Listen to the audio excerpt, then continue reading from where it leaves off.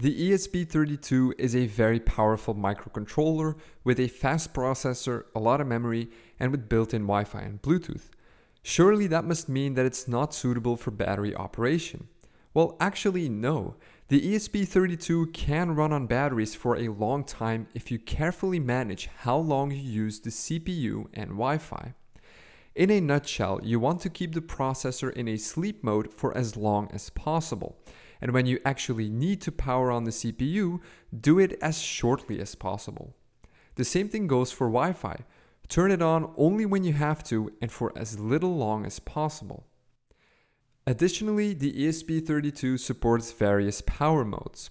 Let's go over them right now. And to make it easier to understand, I've visualized the components inside the ESP32 so you can see what happens at different modes. The heaviest power mode is called active. In this mode, the processor is turned on as well as the Wi-Fi and Bluetooth radio. This comes with a power consumption of up to 260 milliamps, which could deplete a 2000 milliamp hour battery in just under 8 hours. However, you don't need Wi-Fi and Bluetooth to be on all the time. If you turn them off, the chip switches to modem sleep. This reduces the power consumption to 20 milliamps, and you can still use the full power of the processor. And if you reduce the clock speed of the processor, you can get that down to as low as 3 milliamps. Not bad, but still nowhere near good enough. Next up, light sleep. In this state, the main processor is paused and is waiting for events to wake it up.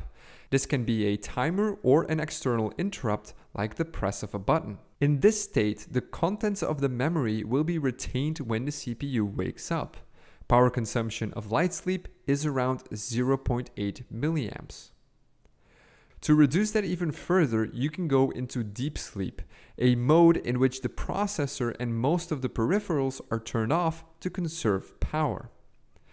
The chip can still wake up from external interrupts because the ULP, the ultra low power coprocessor, is still turned on.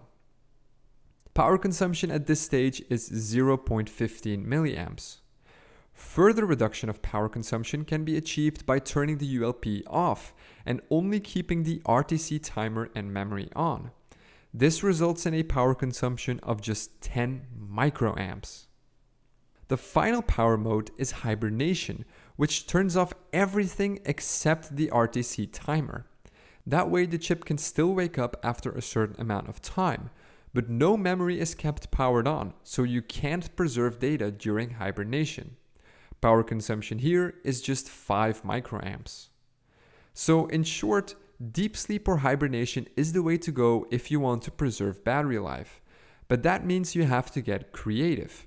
How can you sleep as long as possible and use the Wi-Fi as little as possible while still achieving your goals?